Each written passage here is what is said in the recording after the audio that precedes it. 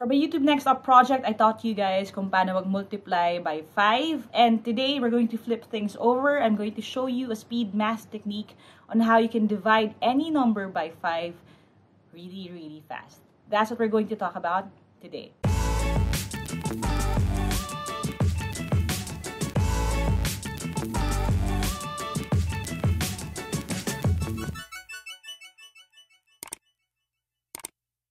Hi there! Thank you for checking out my channel. Thank you for clicking on this video. If this is the first video that you're watching from my channel, I make educational and motivational content. So if you're not yet subscribed, don't forget to hit subscribe and hit the bell icon para wala kayong ma-miss. Like I said in the intro, we're going to talk about a way for you to divide any number by 5 mentally.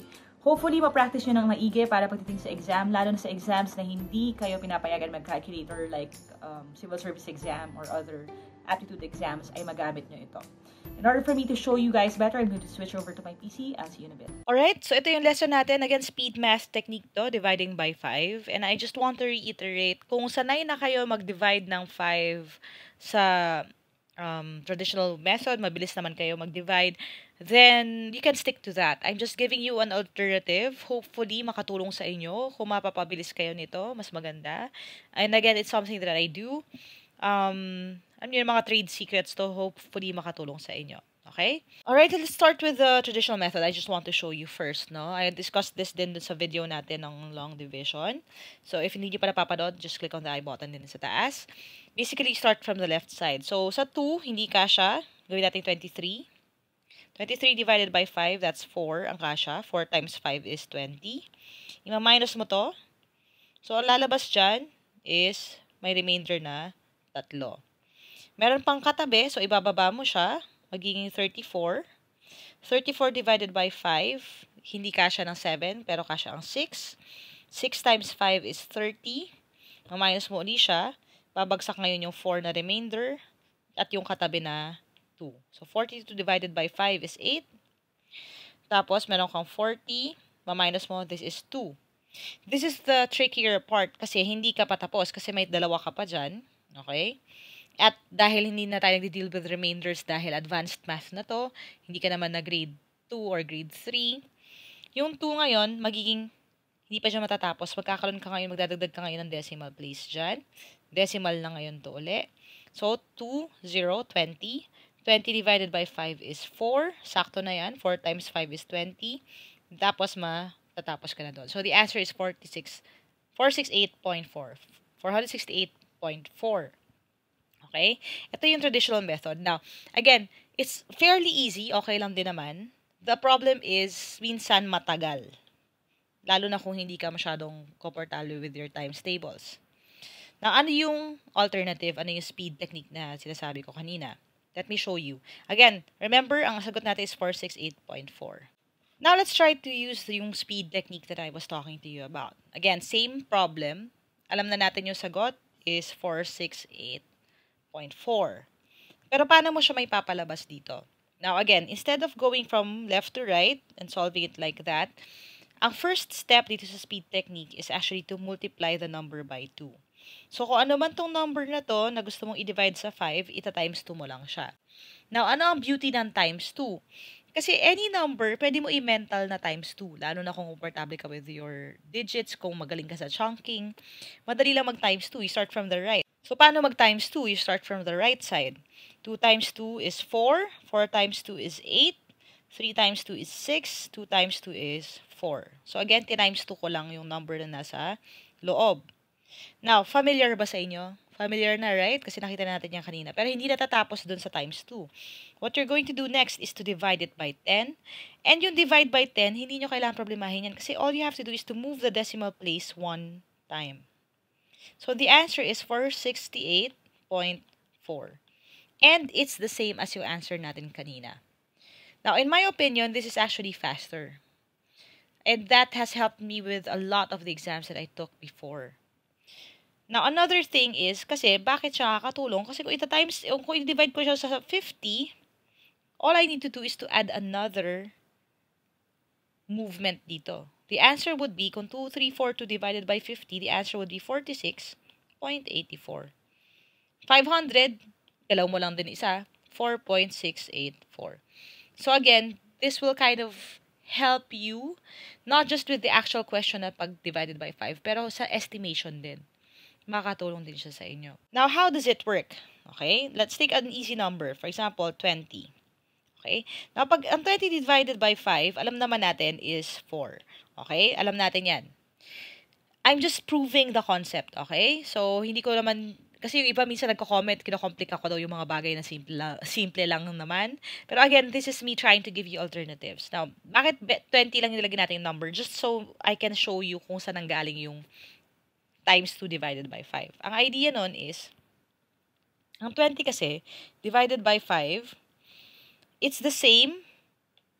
Pareho lang yan sa 20 times 1 over 5. Okay? Kasi basically, ang 20 divided by 5 is 20 over 5. And ito, right here, pareho lang yan. That would be 20 times 1 across 20 over 5. Pareho lang. Okay?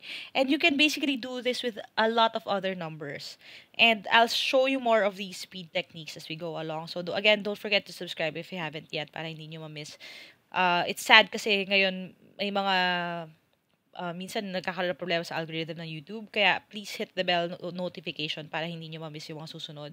Masabihan kayo kapag merong bagong video. Kasi baka ma-miss ninyo, no? Kasi like I said, itong concept na to works for a lot of other numbers which I'm going to talk about. Pero dito, yun yung concept niya kasi. Okay? Now, bakit times 2 divided by 10? Kasi I figured out nga, medyo komplikado yung mag-divide by 5 kung malalaking numbers. Pero, ang 1 over 5 kasi or 1/5, this right here, pareho lang yan sa 2 over 10. Okay? Sa 2 over 10. And it's basically like saying 20 times 2 over 10. Okay? Pareho lang yan sa dito. Pareho lang yan dito. Ang ginawa lang natin is, sinolve lang natin siya like that. So, 20 times 2, and then kung ano man yun, i-divide mo ngayon sa 10. Doon nang galing yung technique na instead of dividing by 5, what you could do would be 2 times 2, and then divide by 10. So, hopefully, again, kung ano mas mabilis sa inyo, you can use that sa actual exam. Now, mas maganda if you can practice by yourself. So, this is your turn. I'm going to give you a minute. Hopefully, matapos ninyo bago matapos yung 1 minute na yon. Again, you can try yung speed technique muna, see if it works for you. If hindi madaling makuha, practice lang ng practice. You can rewatch the video if you find it complicated. Okay? Your timer starts now.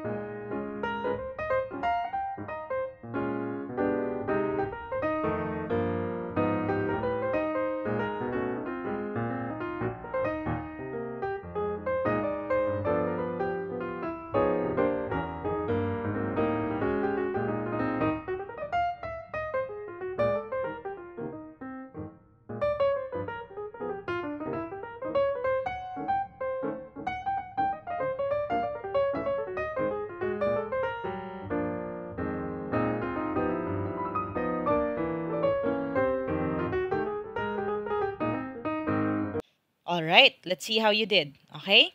So again, this is a number right here that you can divide. You can move ng paganon, di ba? Yung kung gusto mo yung traditional method. Or, di ba sabi nga natin, ang technique, you can just multiply it by 2. Okay? If I multiply it by 2, actually kahit mentally you can do it. Pero if you want to do it long cut, okay lang din. So 6 times 2 is 12. Carry ka ng isa dyan. 2 times 2 is 4. Plus 1 is 5. This is going to give you 8. This is going to give you 6. Okay? So, na times 2 ko na. Next, i-divide ko sa 10. Or basically, igagalaw ko yung decimal place ng isang beses. The answer is 685.2. And then, you have that. Again, kung gusto niyo ilong cut, pwede rin naman. Ganyan lang yan. 630. This is 4. Bababa natin yung 2. 42 divided by 5 is 8. Tama pa rin tayo, right? Tapos ito, 40. Bababa natin yung 2. Bababa natin ngayon yung 6. 26 divided by 5 is 5. Again, pareho pa rin tayo. Tapos, 5 times 5 is 25. May remainder ka na 1. Maglalagay ka ng decimal dito. Dadagdag ka na 0 doon. This will be 10. 10 divided by 5 is 2. So, again, is the same answer. Sa akin lang, because I am faster sa multiplication at madali ko i-mental math yung times 2, I prefer this method kasi mas madali siya. Okay? Alright, hope you learned something today. If you did, click thumbs up. Make sure that you share this video to your friends na kung mag-exam din sila para mas marami tayong matulungan. And kung meron kayong mga maliliit na anak or mga pamangkin or anyone na medyo bata-bata pa, I hope you teach this to them kasi makakatulong talaga sa kanila in the long run. Thank you guys. And again, if you're not subscribed, hit the bell icon then after you hit subscribe para malaman ninyo as soon as a new video posts. And if you want to reach out to me directly, maybe get the reviewers that I made or join the online review program or the library events, you can go to www.facebook.com/Team Lyqa. If you have any requests, you can go to the comment section sa baba.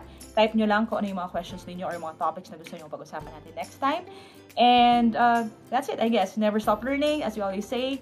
Aja, kaya niyan. I'll see you in the next video, and bye for now.